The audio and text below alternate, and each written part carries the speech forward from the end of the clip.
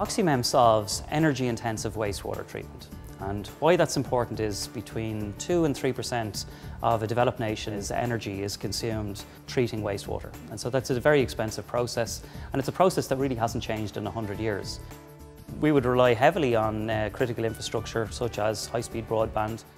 We set up our factory in January 2014 and I had 1 employee, and today we've scaled the business up to 27 employees and we continue a very significant growth ramp.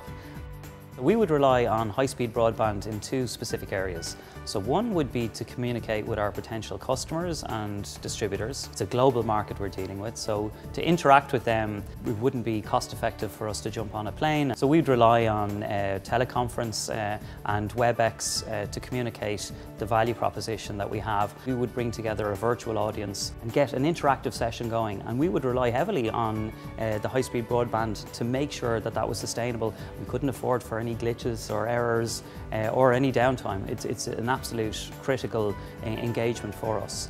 On the other side, we also designed a system to allow us to add further protection to our intellectual property.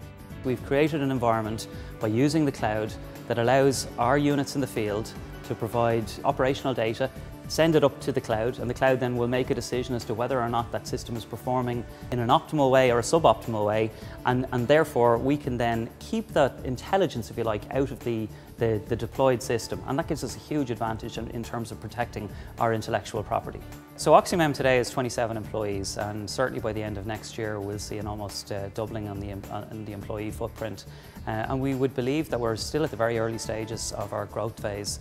The truth is we couldn't run the business without high-speed broadband. As I say, we rely on it for critical infrastructure like telephones, web conferencing. Our core infrastructure, which is deployed through the cloud-based system, relies on high-speed broadband, so we absolutely couldn't survive without it. It is an essential part of our day-to-day business.